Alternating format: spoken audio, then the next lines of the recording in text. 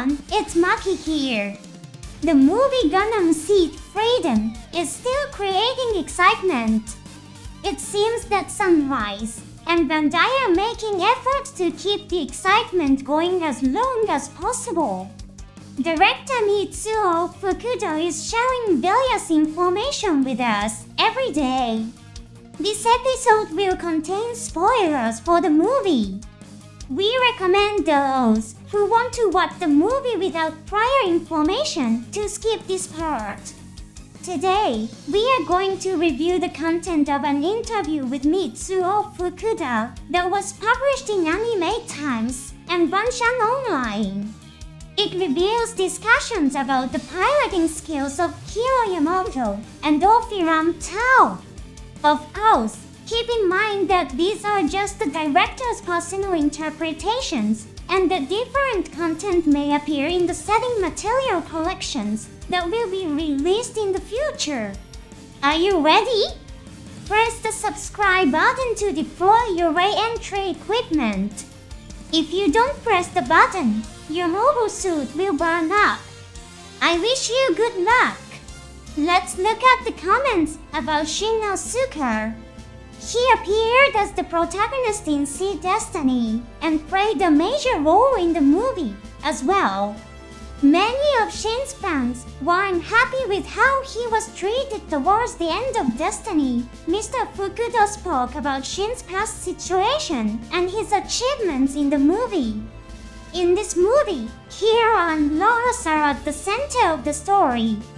Some fans seem to think that Shin played a very important role, bringing a conclusion to his story that started in Destiny.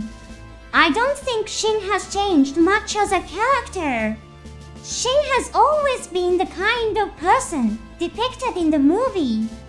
Kira is very common depending on how you look at it, a bit distant. Shin is often seen as a character defined by anger, but he is actually very friendly and kind at heart. The long gap between the production of Seed Destiny and the movie made it easier to express Shin's true character. When Shin gets angry, he fights with eyes full of rage, just like in Destiny. This is because of his pure heart. His anger explodes in a big way. Some fans are impressed by the scene where Shin destroys the Requiem. They see it as the climax of Shin's story, which continued from Destiny.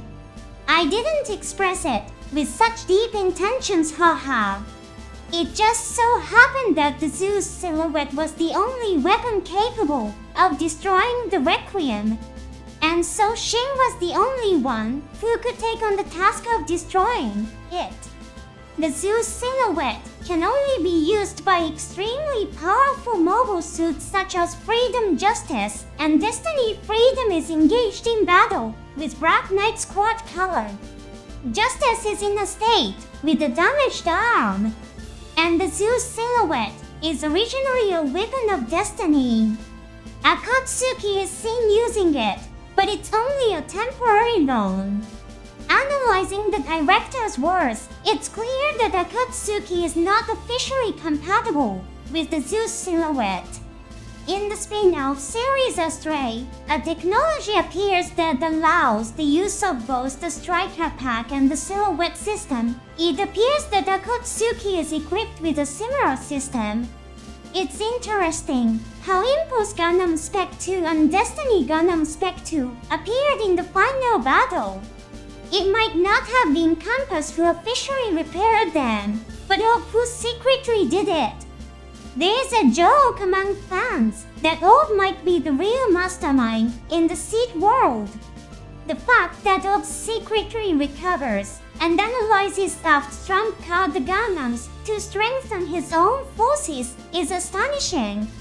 After the final battle of Seed Destiny, there's a scene where Infinite Justice reaches out to Shin and Lunamaria, perhaps after Asan rescued Shin and Lunamaria, or gathered the remaining Impulse and Destiny Gundams. Mr. Fukuda also commented on Kira's emotional state during the Seed Destiny era. During Destiny, Kira was emotionally distraught not only because of Slay's murder, but also because many of his comrades had died. The relationship between Kira and Slay was different from that of lovers. Kira saw Slay as a place to escape to. Slay, regretting that she tried to use Kira and did terrible things to him, does not reunite with Kira as lovers. After their final battle in Seed, they wanted to start their relationship from scratch, not as lovers. Slay makes a brief appearance in the movie, in a photo in Kira's room. Including Slay's character was an element I insisted on. It's not that she's his ex-girlfriend, but Kira can't bring herself to display Slay's photo prominently. Lars knows Slay's face, so Kira deliberately places a photo where Slay is only slightly visible. But Lars understands everything. It seems that the director appreciates the relationship between Slay, Kira, and Lars. The theme song of Seed, Believe, contains the lyrics "A young love crumbles away." It seems that the relationship between Kira and Slay was not love, but crumbled away in the situation of war. In the movie, Kira declares his love for Lars. However, the fact that Slay also remains in his heart is a surprising truth. Mr. Fukuda also commented on the relationship between Kira and Orphe as pilots. Ms. Morosawa's plot includes the battle between Kira and Orphe. Their final showdown will be a 2-on-2 battle. It's written that Kira and Orphe are equal, and the presence of Lars and Ingrid decides the outcome. I also struggled with Kira saying, "I love you" explicitly. Ms. Morosawa said that the phrase "I love you" sounds frivolous. In fact, Ms. Morosawa was not very enthusiastic about the relationship between Kira and Lars either. She said it was strange to give the man you like a mobile suit and send him into battle. It seems she felt a disconnect in sending someone off to battle while talking about love and being in love. However, such a story would not work as a robot anime. We researched how to construct the story well. Ms. Morosawa finally said for the movie, it's most important that the director makes what he wants to make. There were many comic scenes in the movie, but it was never about being frivolous. The final fight scenes are based on Sora's theory. Shin wins by superior intuition. Aslan wins by superior firepower. Only Kira, who fights Orphe in equal measure, cannot win with strength alone. In fact, all three win with the strengths of women. There is one character who echoes Ms. Morosawa's sentiments, Agnes. She tells Kira Lars is terrible, staying in a safe place herself, while sending her lover to a dangerous battlefield. I would never do that. Perhaps this reflects the struggles that Mr. Fukuda faced while creating the story. After hearing Agnes' words, Kira angrily says you don't understand anything and leaves. Paying attention to the relationships between the heroines and the protagonists while watching the movie can lead to interesting discoveries. Kira and Lars often say "I love you" in the movie. Mr. Fukuda has talked about his difficulties with such direct expressions.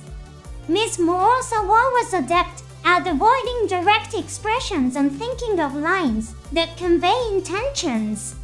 In Seed, when Kira and Aslan reunite in Orphe, there's very little dialogue. Aslan says yours. As he hands Kira a birdie, Kira painfully replies, "It's something precious a dear friend gave me." Destiny also features distinctive words spoken by Lars to Mir. She describes me as a person with the same face, as me a person with the same voice, as me a person different from me. She never uses the term false. I think the charm of Seed lies in such dialogues. So the production of the film was a struggle. I was convinced that I could not write such words. A film is a kind of festival. In the limited time of 2 hours, it must provide an experience that evokes a full range of emotions such as joy, sadness, and anger in the audience. The story I wrote and the story Ms. Morosa were both might be fundamentally different. However, she said it's good for the director to create what he loves. I think Ms. Morosa would also watch the movie with a smile. Many fans who had a different impression from the past TV anime had analyzed the Seed series very accurately, overcoming many struggles to entertain the audience. Gundam Seed Freedom is the result. To those in regions where the movie will be released, please enjoy it. It's a work full of charm that will make you want to watch it again and again. Let's meet again in the next program.